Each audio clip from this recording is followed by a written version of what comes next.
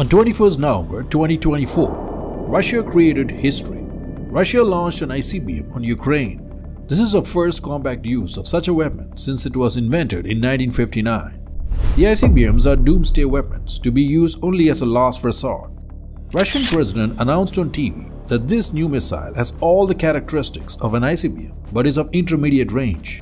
He called the new missile Oreshnik. It's unstoppable and as of now, non-nuclear. Oreshnik carried 11 MIRVs and traveled for just 15 minutes before it hit a target in the Dnipro region at Mach 11 speed.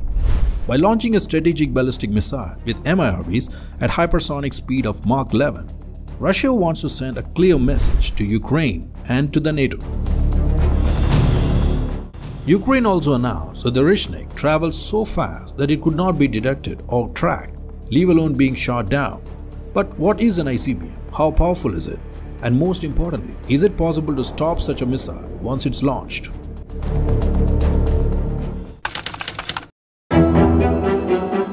The world's first ICBM was technically the V2 rocket fired by Germany on London during World War II.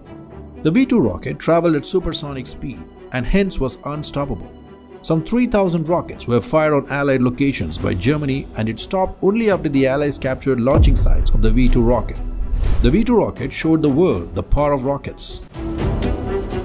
After the war, the Soviet Union became the first country to launch an ICBM. It was called the R-7 Semyorka, designed by Sergei Korolev in 1953.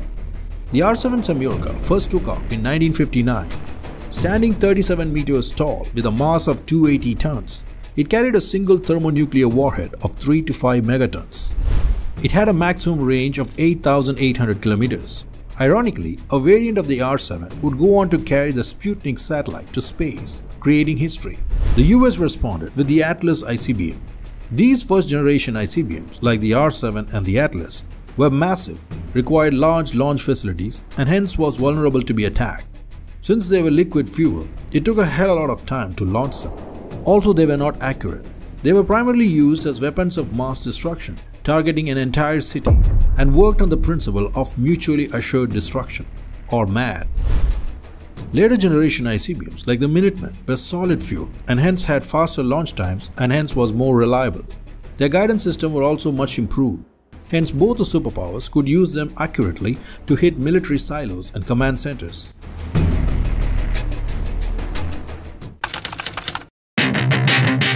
A ballistic missile has 3 phases. The first phase is called the boost phase, where the missile is launched. This phase lasts a few minutes and has multiple stages. Once in orbit, the missile enters the mid-course phase, where the missile travels the longest distance. In this stage, most of the fuel is exhausted and only the warhead remains. The last phase is called the terminal phase. Here the warhead goes for a free fall and can briefly reach a speed of Mach 25, and then it hits the target. But the predictable parabolic path of the ballistic missile seemed too simple and could be countered, so the US developed the MIRV technology. MIRV means Multiple Independent Re-entry Vehicle. It means a single ballistic missile can carry multiple nuclear warheads, each capable of being aimed independently at a different target.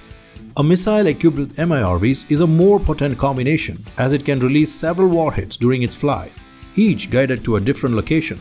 Some of the warheads are decoys meant to fool anti-ballistic missile systems.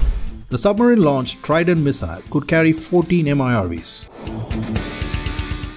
This is what we saw in Ukraine, multiple MIRVs striking targets. So a nuclear ballistic missile with MIRVs is the most terrifying weapon invented by man. But it actually brought peace. Yes, these weapons ensured MAD or mutually assured destruction. This doctrine ensures that there will be no winners in a nuclear war.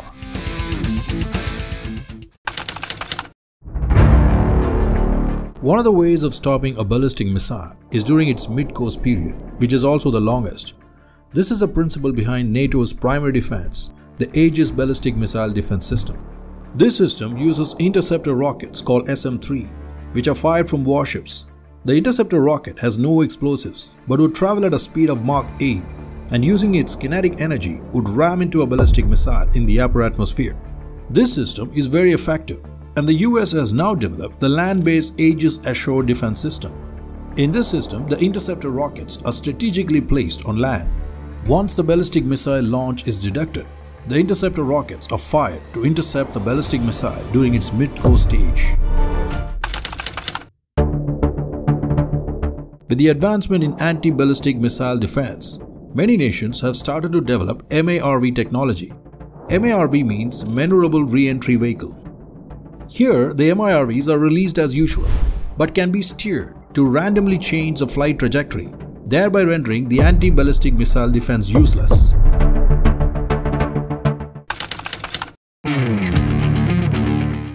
Ballistic missiles are classified according to their range. Short-range ballistic missile has a range between 300 to 1000 km.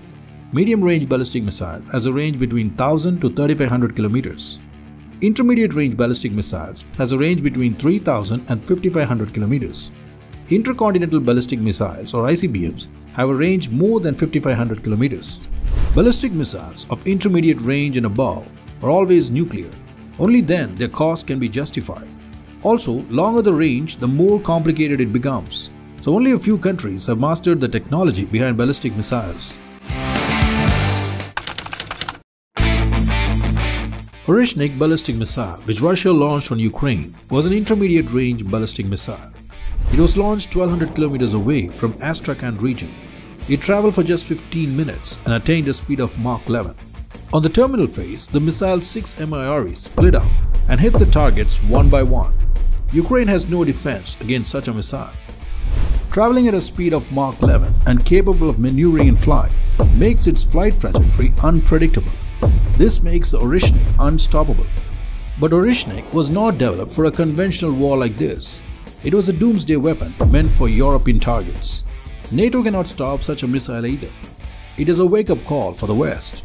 So it's time for the US and the NATO to make up their mind and bring an end to this war.